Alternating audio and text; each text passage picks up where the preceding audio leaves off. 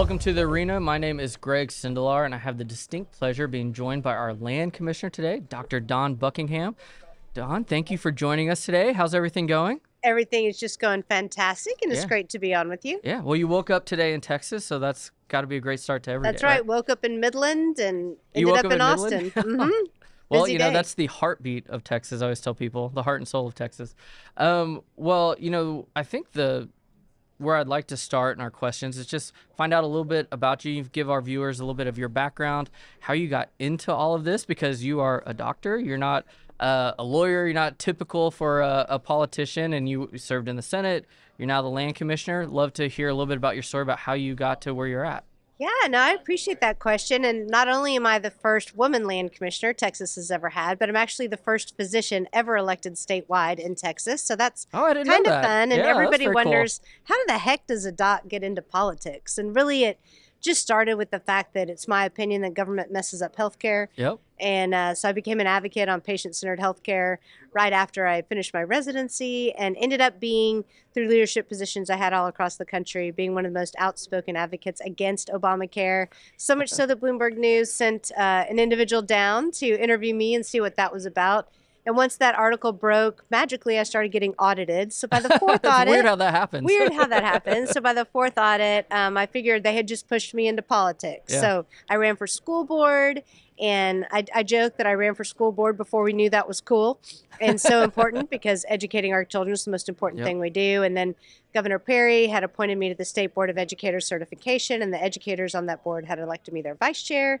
And Governor Dewhurst had put me on the Sunset Commission, which is one of my favorite things that Texas does, limiting the scope of state agencies and being sure they're fulfilling their mission. And then my Senate seat came open, and it's just been from there. Yeah.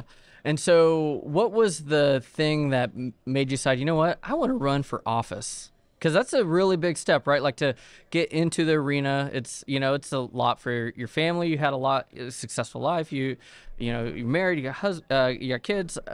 You know, it's a big step to take. It is a big step, and financially very detrimental to my family. Yes, that's true. Yeah. With the impact it had on my medical practice, but worth every minute of it, because I just believe you got to get in there and fight. Yeah. And it's not always enough to just fight from the sidelines. Sometimes you have to get into the arena itself. And even though it's bloody, and even though it's awful, and even though there are days that I wonder, why the heck do any of us do this? I love what I do, and I love being in there fighting every day and doing the best I can for Texas. Yeah. And so what was your favorite thing about being a senator? The other senators. So the Senate is really a special place. Yeah. We life together. We're friends, even when we have different political opinions. You know, most people don't realize that the Texas Senate votes bipartisan almost 98% of the time. That being said, when we trench in and fight on our partisan issues, we trench in and fight pretty hard, which is what we need to do. But we all get along. We all appreciate each other. We can separate the personality or the person from their politics. And I think that's really healthy. And I think that's one of the big differences as to why Texas works so well and Congress not so much. Yeah, that's right. That civil discourse is an important part of a healthy society, right? Your time in the Senate, what was the thing you're most proud of? What was your biggest accomplishment that you look back on, you're like, man, I can't believe we got that done? You know, there were so many things. It was fun to help lead on constitutional carry, fun to help lead on the heartbeat bill and almost nearly abolishing abortion in the state, fun to lead on just a lot of things across the board. I carried the Star Spangled Banner bill to make sure that our professional teams were playing the Star Spangled Banner before their games, because some had stopped. So we wanted to remind them they needed to do that. We do it here before every meal. I love that. You know, but honestly, one of the little things you wouldn't realize what a fight it was beer to go. So it was the fact that our little craft breweries couldn't sell any of their product off premise, or you couldn't walk out with any of it. And while that seems little, it was actually one of the biggest fights of the session. But I was sticking up for the little guy. I was sticking up for their liberty, and we were happy to get it done. Yeah, I know the owner of Live Oak Brewery, and he was very, very pleased about that. And it was a big fight for a lot of those little breweries like that. So you had a successful, things were going great in the Senate. What made you decide to take the jump to run for statewide office? You know, sometimes God just opens that door and shoves you right through when you don't think you're ready. It was not my plan, but somebody had come to me and said, hey, George P. is going to run for something else. It's kind of before it was known. and they said, "We think you ought to be our next land commissioner." And I responded, my response was, "Well, I'm going to pray about that and ask my husband," which is a polite way of saying, "No, thank you." No, thank you. And then I really feel like it is helpful to have served in the legislature before you're a statewide. You have the relationships, you understand how things work. And I felt like that's what our general land office needed, because this office right now is literally the tip of the spear in defending oil and gas, our history and our border. And I looked around, I tried to recruit another Republican who was in the legislature, and nobody was interested apparently. So I jumped in the race, but honestly, it was such a good fit, and God knew what he was doing, and love what I do. Yeah, well, love what you do. I have the honor of being appointed to the 1836 Commission, and so you're doing a lot of great work there.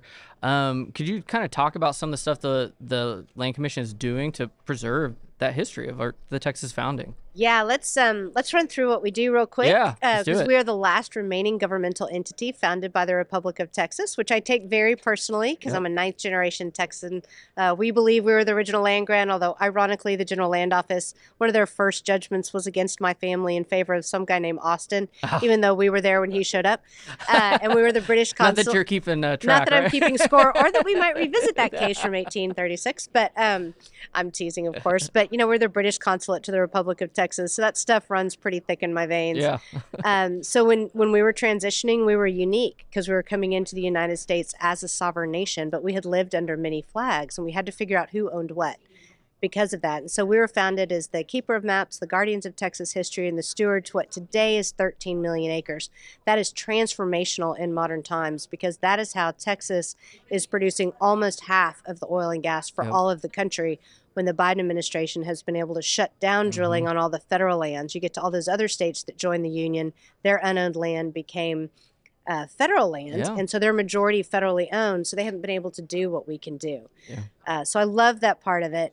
So we unapologetically defend oil and gas every day. We're transformational for it. We're being transformational on the issue of produced water and the reinjection of that may be causing the earthquakes. We're helping them to get to carbon neutrality with carbon sequestration leases.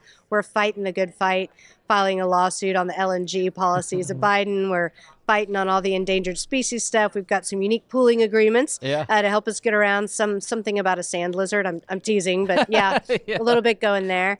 But then we do everything coast: clean up oil spills, rebuild habitat, renourish beaches, get rid of derelict vessels. We do everything big disaster recovery. All the floods, fires, and hurricanes, we're the ones who do the HUD disaster recovery. We run a lot of our veterans programs. Most people don't even know that the state of Texas is the only state that has a mortgage program for our veterans if they want to buy a house, renovate a house, or buy some property. We also run nursing homes and cemeteries on that. And then we get to the Alamo.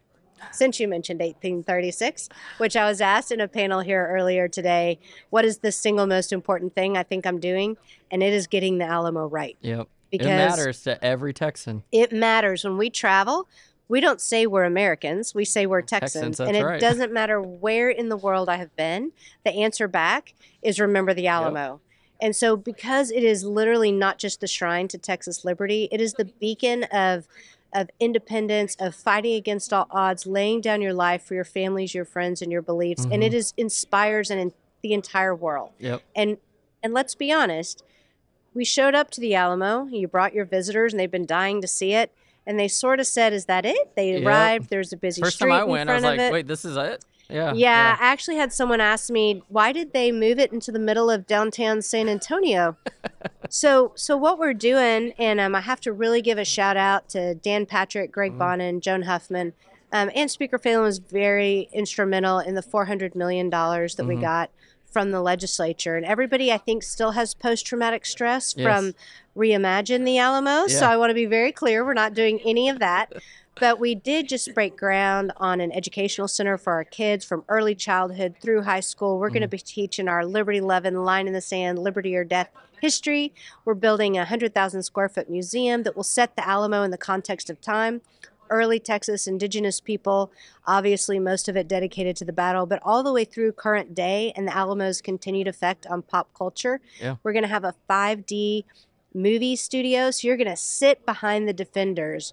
Your seat is going to vibrate when those cannonballs hit. You're going to smell the gun smoke. And so we're going to really come in and make an experience worthy of the significance of the events that happen there. That's awesome. I love that. Well, and you know, as someone who's on the 1836 committee, just very grateful for all the work you're doing, because so too many of our residents just don't truly understand the importance of that history, and the fact that we're all stewards of that history, and when we inherited that, and now we're stewards of it, and then we have to keep that going. And it's time to be loud and proud about it. Exactly. And what a lot of people don't realize is the defenders were a very heterogeneous group. Yeah.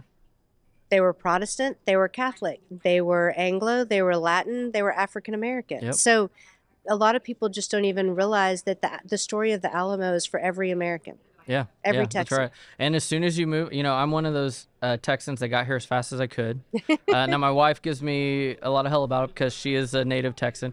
But once I always tell people, I was like, once you come here, that is your heritage now. You know, and that's something special that a lot of other states don't have. And so Texas moves into you once you move into Texas. That's 100% right. 100% right. So as you're looking forward into the future, you talked a little bit about what's going on at the Alamo. What do you see maybe at the legislative side of things that you want to see happen that would help you, or what are the things that maybe the General Land Office is doing that, we should be looking forward to?